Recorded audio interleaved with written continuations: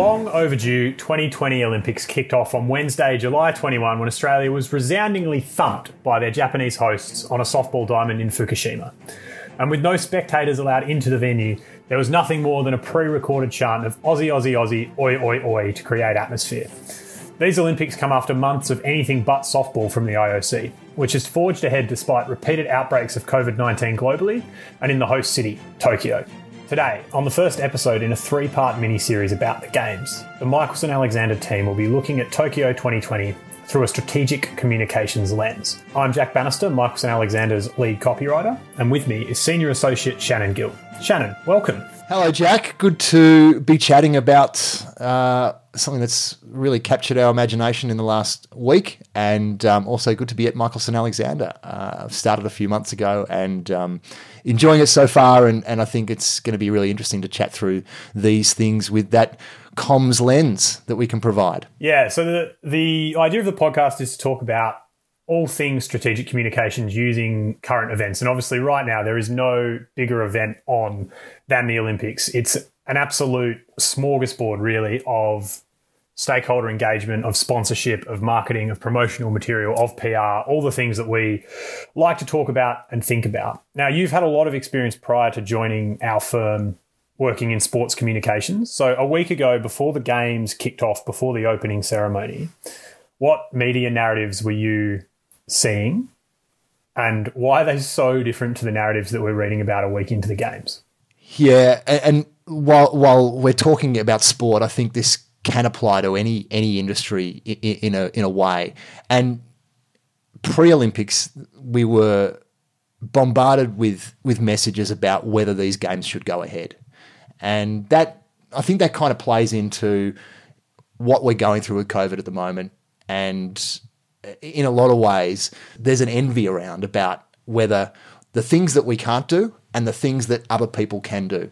And it's human nature to look at these things and say, well, I can't visit my sick relative overseas. And hang on, these athletes are going overseas and doing the thing that they love. So I think that's the starting point for what was a lot of the negative publicity around whether these games should go ahead. But as you said, I think with sport, but it also applies to other things. When the human story comes through, that can trump everything that comes before it. And we'll talk more about that as we go along. Yeah, I mean, the challenge for the IOC was a huge one, because obviously these games are still being called Tokyo 2020, but in case you missed it, it is now 2021. So the stat that kind of has been used in the media frequently is that in May, 83% of the Japanese population didn't want the Olympics to proceed, and that dominated the headlines. So a week out from the Games, we had headlines in The Age saying that the Olympics could potentially turn into a global horror story. So if I make you wear a bit of a strategic communications hat and kind of almost pretend you're working for the IOC for a minute, what would you have done to try and negate some of that really negative media? It can be in a difficult situation across its life, the IOC, because for 4 years they are old men in suits that have a reputation as being this bureaucratic and perhaps sometimes non-transparent organisation. And then every 4 years there's 2 weeks where there is this great celebration of not people in suits, as of young athletes from all parts of the world, and there's so many good stories that happen as part of it. So this is the challenge, is what do you do in the between times? So the problem the IOC had is that while this global pandemic washes over everyone around the world, and no one's been untouched, is that how do you try and remind people that there is 2 weeks of joy that you can enjoy still, and do it in a way where your main stakeholder being Tokyo and the people of Tokyo who would love to be there and watching this are not allowed to go and watch it. So already they feel they're missing out. So there is that envy that we don't get to see this like we would have been able to see this. So it would be interesting to dig deeper into what that survey said and who did that survey. But those 83% of the Japanese population, did they not want the Olympics to proceed because they would like it to proceed next year when they can go? Because I can totally understand that answer. Or are they actually worried about their own health in this situation. Now, it's totally reasonable for people to believe that they're worried about their own health in that situation. However, I think what the IOC and what you've got to look for if you're in the IOC's shoes is that there's been precedents throughout the world over the last 12 to 18 months of sport being safe. Most major sporting leagues have run modified or non-spectator events which have not resulted in great health outbreaks for the general public. They've run bubbles that have been effective, and generally the only people that have got COVID through this have been the athletes themselves, and that's not a great result. But what it does do is it sort of protects you from that this could negatively affect people outside of the Olympics. I think what the IOC have done, and whether this has stepped up because of this is could be debated, but certainly in the lead up they've had a focus on the good things that they're doing. What are the communities-based kind of initiatives that they can push? So things like, the refugee team is a great example of something that the IOC can do that plays into a all as one approach, and it plays into the fact that we are the whole we're all in this together line that gets trotted out about COVID so often. But it does play into this. But even things like they push the story of the cardboard beds, which I think is a really interesting one, is one that, at one level, what a great environmentally friendly thing that the IOC are doing. That's a tick to the IOC. They're doing something good. The other thing it does is it actually tells the world that these athletes are not going into five-star accommodation. I like that because it was this double, two-pronged attack on that said, one, we're doing something really good for the environment, but hey, just a reminder, these athletes are not going into luxury. These are not pampered athletes. They are not experiencing things that you are not being able to experience. Hey, you've got a bed at home, so, this is better than the cardboard bed. So it made the point that there are sacrifices being made by these athletes, and I think that kind of sets the stage for what happens next when the games actually start. Part of that, and I don't know whether this was a directive from the IOC, but so many of the athletes are doing Instagram content touring the village and showing the spit test that they have to do every morning and how that process works. And then obviously playing into some of that media palaver around the beds, which kind of just manages to do a bit of distracting. The interesting thing for Japan is you're looking at, economic losses in the billions, but an organisation that essentially, the way the Olympic contracts are drawn up, when you are the host city, you basically surrender the ability to pull out of hosting those games. Now, no one could have predicted a global pandemic. What is probably more interesting than the initial stat that I mentioned is that a more recent poll by Kyodo News Agency found that 80% of respondents were worried the games would cause a surge in COVID infections, but 71% conceded they were still looking forward to watching them, which I think is a bit of a global feeling because everyone's kind of clutching for the good news story and wants to be we're almost ready, I think, sometimes as a public here to be, okay, yeah, there's a risk involved with this, but if we don't do this, what are we going to have to look forward to? And I think that's part of, once the games have begun and you've had so many great stories emerging from an athletic perspective, they've basically been able to hammer home that point. Even the commentary out of Tokyo is that the whole thing of staying at home and watching, and that would be demoralising if you're someone, even if you're not a sports-minded person and you've been looking forward to this thing for a decade.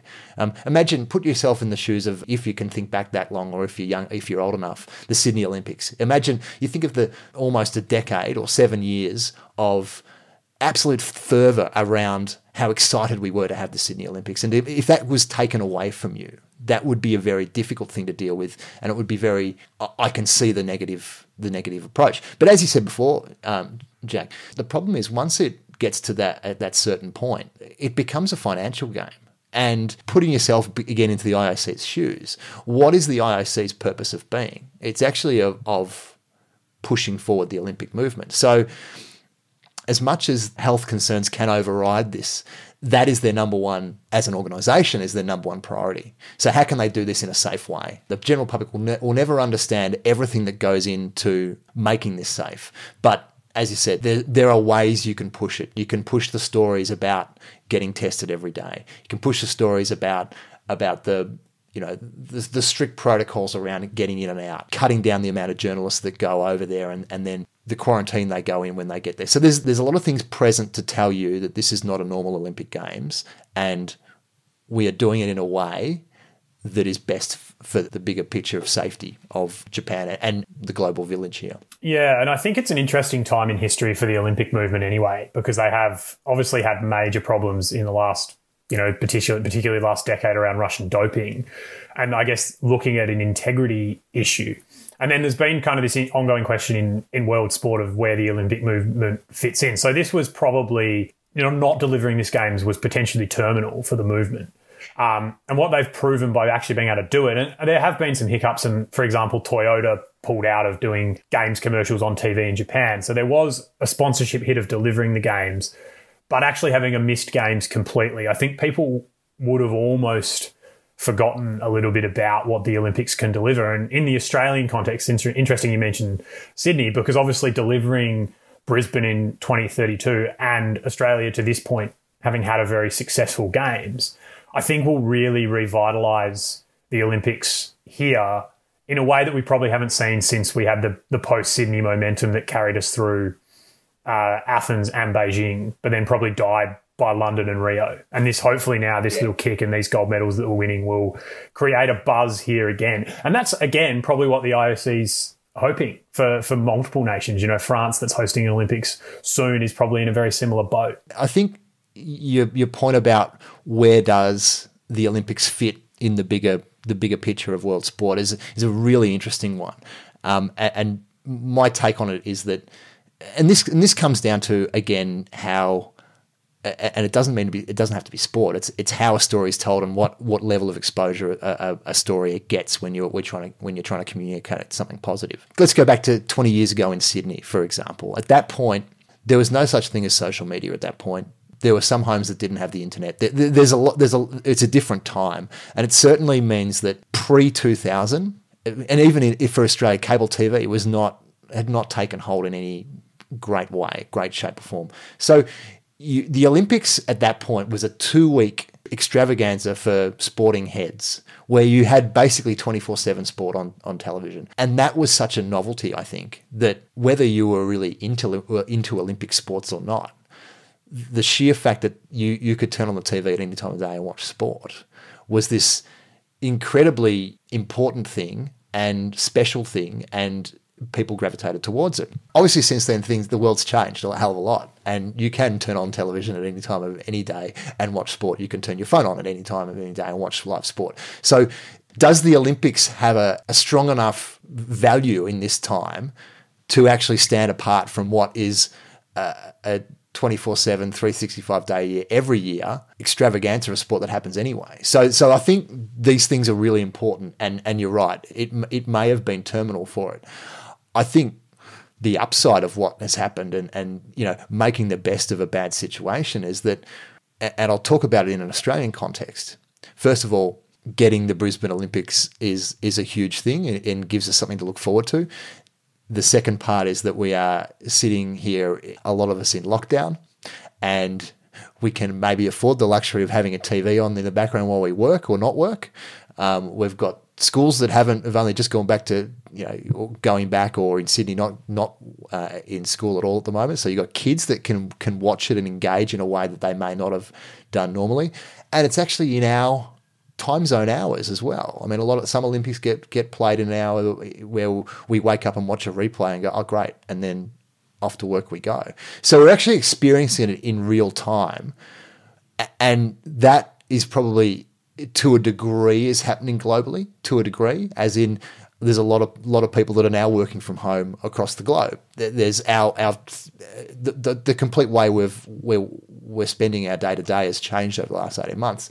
So all of a sudden we are now experiencing this thing together again, like we did way back in the day before 2000. We're experiencing it in a way where we can connect on it. And I think that is really important, the way this first week of the Olympics has played out. And it's interesting that you mentioned Sydney, because the storytelling component of the IOC's comms strategy has changed so much since Sydney.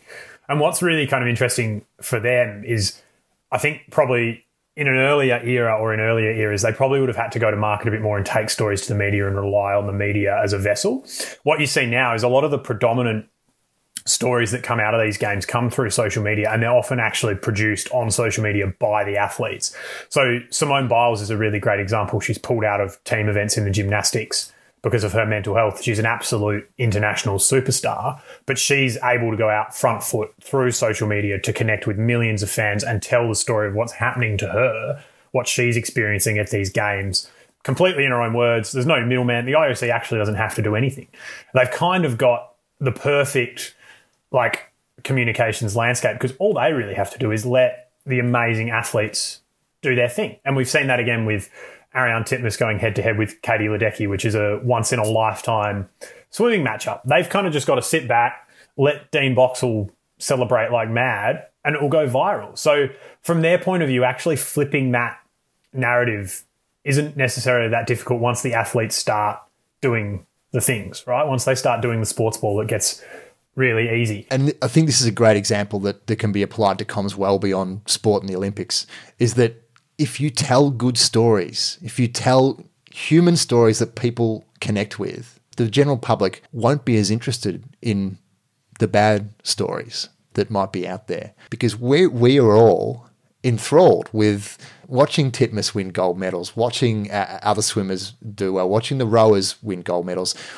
That's what we want to know about right now. And again, referring it to how general comms work. You can have a number of bad stories or a number of potential negative bad stories that swirl around your business. But if you're doing something in a business, there must be a good story to tell. If you haven't got a good story, then you got to sit back and go, is this something we should be doing? But if you've got a good story to tell, you need to tell that story. And I know in the past I've worked with organisations that have historically had bad publicity, and the idea of going out and proactively trying to do something good and talking about something good they're doing, they shy away from because they've been burnt before. But if you can go out and tell a good story, at worst, it reduces your negative perception by a percentage. At best, it actually completely reconfigures the paradigm you're working in. So, and I think this is a great example. Up until the opening ceremony, all the talk was on the potential negatives or the should this Olympic Games be going ahead. And even if you look at swimming, a month ago, a huge negative story about treatment of female swimmers, I suppose what I call alleged misogyny of male swimming coaches, and that male swimming coaches dominated the sport. 3 days or 4 days into the Olympics, I haven't heard one word about that story. Now, that's not a knock on the media or a knock on anyone else. What it tells you is that if we can connect with the story, like we can connect with the fact that Ariarne Titmus's family moved from Tasmania to Queensland to progress her career, like we can all identify with the fact that Kelly McEwen's father passed away and didn't get to watch her race, and she wins the gold medal now. These are all stories that we have a very human connection with. And I think it's a lesson, again, to say, as organisations, we may get in very difficult waters and technical waters that are negative. And it does scare the hell out of people from actually going and speaking about things. If we can flip the script and tell a human story, simplify it as much as possible, and make sure the public can be in the shoes of that person, tell a human story about why this is happening and why we are doing this, all of a sudden you can change the narrative completely. And I think that's a great example of this week, is that we are not talking about negative things in the Olympics. We're all sitting around, even if we're non-sports people, waiting to see what's the next thing that's going to happen in these Olympics. I think to wrap up, it might be worth just some reflection from you and myself on what we're kind of looking for as the next steps. So I think the most interesting thing from here for me is how the Japanese public react to these games after they're over. I know Japan at last time I looked was leading the medal tally. I think they had 8 or 9 gold medals. They're flying. It'll then also spiral into what happens with COVID in Japan post the Olympics, because we're currently getting 1,000 cases a day in Tokyo. So does that drop off? Does the Olympics spike that? And then, from a Stratcom's perspective, how will the IOC deal with those narratives as they emerge? So before I get you to throw to episode 2, I might just get a closing watch this space from you, Shannon. There's always going to be a dip after it. Well, was that worth it? In a lot of ways, rightly or wrongly, I suppose, minimised or shaped by the fact of what were the stories that were told during those Olympics for Japanese athletes or the Japanese public that they identified with, and does that thing that they hold on to cancel out the supposed negatives. And again, I'll go back to Sydney here. There was a lot of discussion post-Sydney about whether, was that worth it? Are we going to be paying off this financially for a long time? There was discussion about that. But going forward, what do we remember about Sydney? We remember Kathy Freeman. We remember Ian Thorpe. So there's this legacy, and again, I'll put myself in the IOC shoes, is that whether we like it or not, at the end of the day, they're there to further the Olympic movement and sport. The caravan packs up and moves on to the next city. So there's an element of that in no way do you want this to turn into a disaster afterwards. But if there's enough good stories that come out of this, I think they can push that and be safe, as opposed to it being some sort of disaster. And it'll be interesting to see what the media appetite is after lots and lots of positive stories to potentially be looking quite in depth at a potentially really negative story. So I think that, for me, will be another, interesting byproduct of the post-games wash-up. Jack, it's been good to chat about all of this stuff, and I think this plays really well into our next episode, where we're actually going to talk to someone who was there, who has been there on the ground in Tokyo, and give us a really insight into what it was like, or what it has been like, what worked, and whether our theories on the way things have been pushed has a ring of truth to it. So in our second episode about the games, we're going to be joined by Rowing Australia's head of comms, Lucy Benjamin, and she's in the middle of it right now and dealing with the day-to-day, seeing athletes win gold medals. So she's got those great human stories to tell. But she's also going to talk to us about what a cancellation of the Olympics would have meant. For all of these sports that are in the Olympics, it is, for a lot of them, their moment in the sun every 4 years. So what does it mean? Does that actually harm the sport if the Olympics were cancelled? What does it mean to have no crowd around? It'll be a really interesting chat to answer some of those things that we've put forward, but also take us into the village and understand how the things are being communicated or not communicated to ensure that the IOC brand comes through this with a halo over its head. But in the meantime, if you've enjoyed the show, and it is our first one, but please subscribe wherever you get your podcasts. And you can head to LinkedIn and Twitter to follow Michelson Alexander. And if you're interested in strategic communications advice for your business, the Michelson Alexander team is around to help. So just head to our website, www.michelsonalexander.com.au. Get in touch with us and we can talk to you about your needs. We'll see you on the next episode, Jack. Great to be with you, Shannon. Cheers.